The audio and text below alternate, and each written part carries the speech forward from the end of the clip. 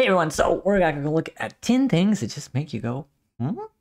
So in a previous video, I actually talked about 5 scenes that were done very well. I mean, Arcane has a lot of good character moments. You got moments that, just make you go, wow, that was a great scene. Good fight scenes.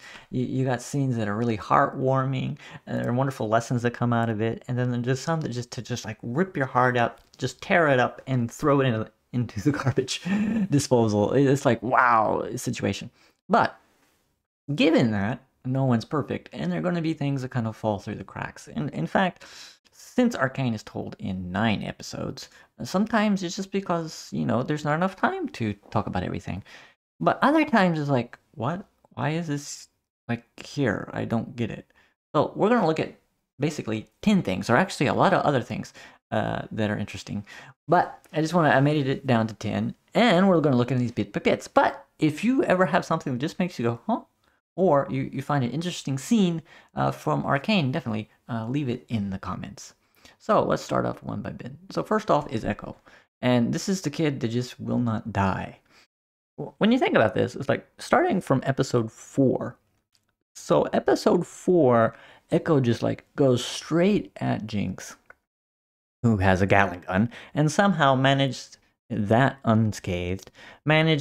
Even though Jinx is shooting at his hoverboard, he somehow gets away with hardly a scratch, which is kind of odd from my point of view. Now, of course, I'm not saying he's like got a mask so you don't even know that it's him, but after about episode 7, it's fairly clear.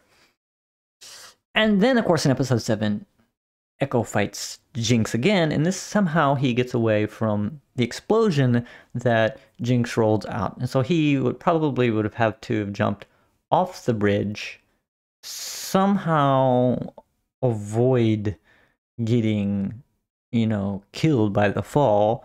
The the hoverboard sort of saved him, but not exactly because it's broken situation. So it's kind of odd how he survived that. You would think, considering all the stuff that has happened, he probably would have been dead. But again, because of the basically time, because of storytelling, it's not clear. This is kind of a guy that has a little bit of plot armor. Now, what's also interesting is going on here, and this is just not addressed because there's no time. This was probably not the first time. It's not the second time. There just seems to be like a little bit of bad blood between the two. Because, okay, if you think about this, they at least encountered each other in episode 4. And definitely in this time. And Echo is convinced that Jinx is like totally gone. So there's been some interaction between these two during the time that was episode 3 and episode 4. And that could be a whole set of very interesting stories that I would love to hear about. Then there's another thing that just was not mentioned, but you really wonder about. And that is the girl with the hood. So in episode 4, and Echo just really goes right at Jinx because Jinx has killed this girl, and this girl kind of seemed to look like Vi, so that just like put Jinx in total panic mode there and just killed her. And because of that, Echo just did not like. He said no, and just went after her. So it's like, what was the relationship here? Was she like his girlfriend or something? What was going on? And we never find out. We don't ever find out the person's name. We don't know what the relationship is. You would think he would have said something to Vi or Caitlyn or somebody. We don't know. And probably because of time, that was left on the cutting room floor. But it would have been nice to know. Then there is this odd behavior. So Jace gives the basically peace agreement. And obviously the council members object. They get up and they scream and they shout and stuff. You see that scene. And, from their perspective, it's kind of easy to understand. I mean, you have a rebellious section of the city. You probably have a peace that you want to keep. I mean, if you're rulers, you don't really like places declaring their independence. I mean, that's not something that you really want. Except that somehow, at the end of this, Mel says, I'm in favor of this thing, so let's do it. And they're like calm and sort of, okay. So what happened? And it's almost like, Jace looks at Mel and is like, yeah, we did it. And he's like, what did you do? There seems to be a lot of hand waving around this. It's like, because I don't quite understand how Jace would get the council on board if they seem to be so against the whole idea. And, he's like, well, I'm going to quit or something. And they could have, like, there's more them than him, and they could say, screw you. I mean, there's no, how should I say, real clear evidence of who's who and what do they want and how this actually worked out. It's just so odd, especially since there was, Silco never really signaled that he was okay with that because like, well, I have to turn Jinx over. That's gonna be a great situation. So it's like, why did this happen? It just seems so odd that it worked this way. Which, of course, then brings us to Heimerdinger, who was, of course, thrown off the council. But this guy is, like, so unaware that it just does not make sense to me. So when you think about this, Heimerdinger was the founder of the city. So he's been with these people for 200 years. Now, of course, you can say, okay, so he's more than 300 years old. He has a different concept of time compared to like most normal human beings. So that he could be unaware or uncaring in that way. But it's like he's been with human beings for at least 200 years, maybe more. And he could probably have an idea of the different personalities on the council. I mean, he's probably seen people come and people go and that sort of thing.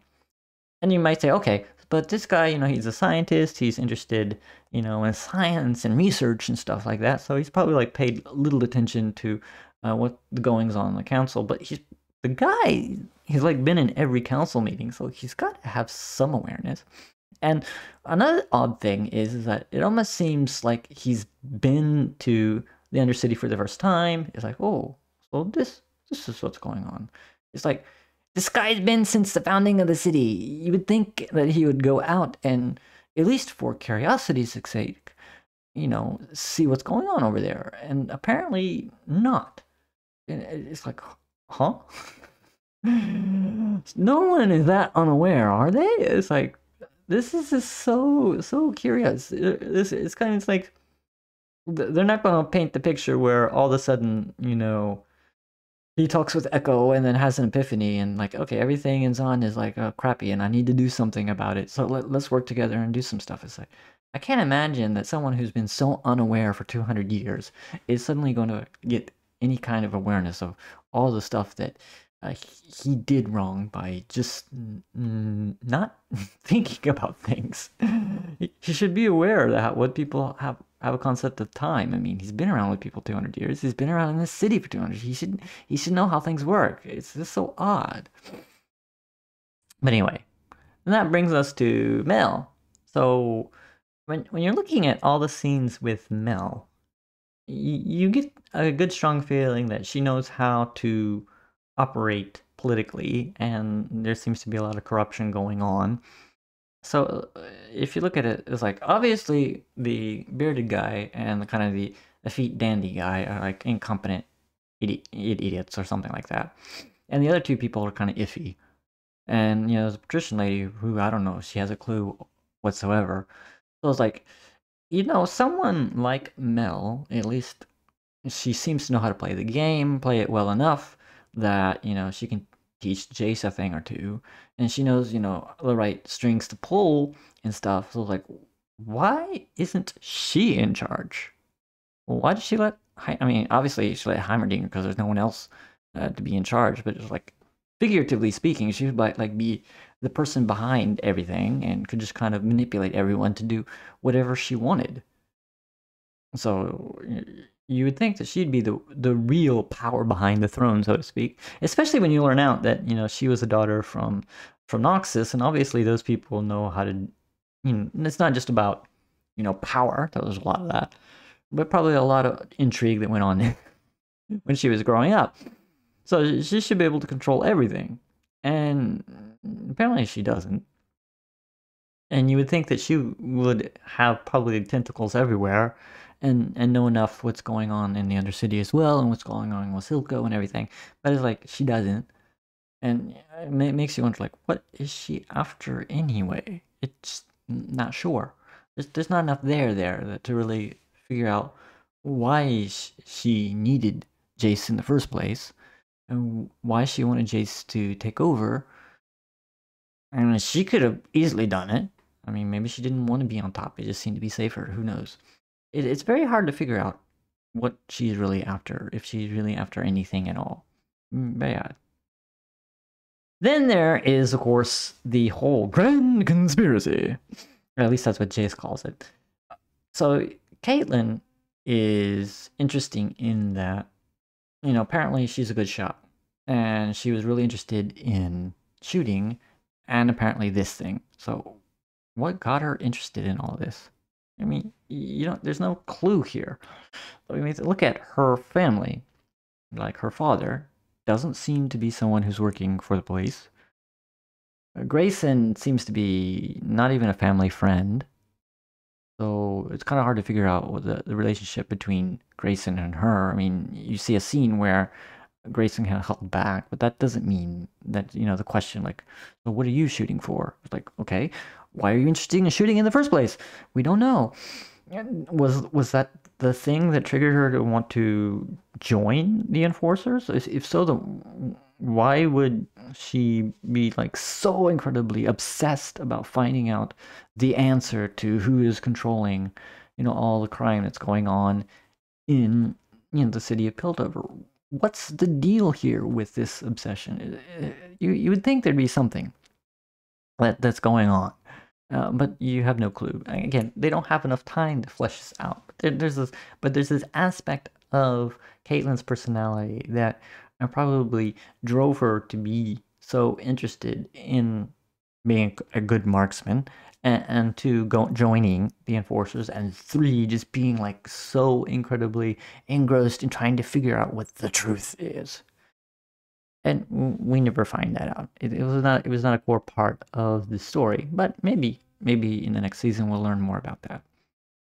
Then there's, of course, Jace is a fighter. So I was like, we never get any scenes where Jace is practicing whatsoever. I mean, a lot of the other people who are decent fighters, you can kind of figure out why they're decent fighters. I mean, the whole series, especially with respect to Vi and Jinx, like, it's fairly clear setup from the very beginning, where these characters are going to go, what's their strengths and weaknesses. I mean, Vi is someone who you know, is not like a brawler as far as, you know, physique is concerned, but, you know, worked at it a lot to become really good. You know, practiced on the boxing machine almost probably every day. Considering the score, she really got better. And so it seems very natural, especially in this particular situation, that she would be good enough. I mean, she's gotten a lot of fights that you can kind of see that she's got good enough reflexes to take care of the situation. But Jace, like, comes out of nowhere. It was like, where'd the weapon come from? Well, maybe he was building it. We never see any clues of that, but you could probably figure it out. And it's like, well, he's building a thing in the forge, and maybe he just made this thing. The gloves were at least shown. They were shown in episode 4. It's like, these things didn't just come out of the air, but the hammer did. And Jace's fighting ability just seemed to come out of nowhere. So it was like kind of a mystery. And then you got Savika. So Savika is kind of a question mark here, in that why is she so loyal to Silco? Now, this is one of those things that you could sort of figure it out if you really think about it. But, I mean, the thing is kind of set up so that, you know, she first basically gave up on Vander because, you know, Vander was not doing things right. He wasn't really standing up to the people. And you see Savika basically, you know, complain to Silco about Jinx and about how he's handling things and so on and so forth. So you could see that there could be elements in place where she might just betray Silco for another person, but she doesn't. And you're like, well, why? Why is that? I mean, it's like, hey, she didn't. Oh, cool. I mean, there's a payoff there. but it's not clearly explained what her motivation is in the first place. You kind of want to know that, but again, for time, it's not like there's enough time to get into that now. Maybe next season. Maybe we'll learn about what she's really after. I mean, there's a whole thing about the father-daughter relationship. So there's probably some dynamic of that going on there, maybe. But again, probably season 2, maybe I'll mention it. Then there's the whole scene between Silco and Vander's statue, which in another video I mentioned in a wonderful, wonderful scene here.